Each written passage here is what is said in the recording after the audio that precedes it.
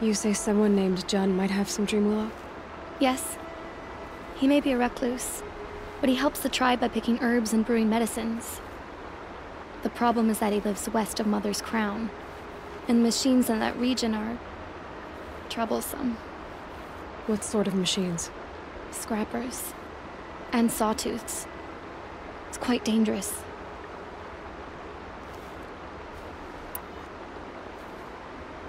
How did the man you're caring for get hurt? He was one of the war party, wounded in battle down the ridge there. He was too weak to be carried back to Mother's heart, so they brought him here. I'm supposed to comfort him, but all I can do is whisper. Tell him to think of his mother's smile. Could you see the ambush from here? I heard it.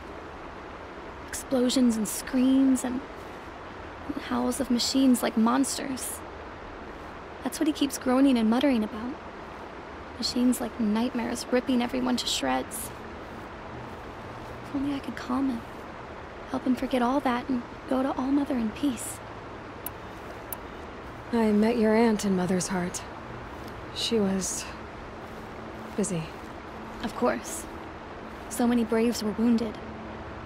But they're in good hands now. She is a true healer. Everything I know I've learned from her. I just need to remember her poise and compassion, and I'll be okay. If I run across Jun, I'll see if he has Dreamwillow. You will? Thank you. My only wish is to ease this poor man's suffering.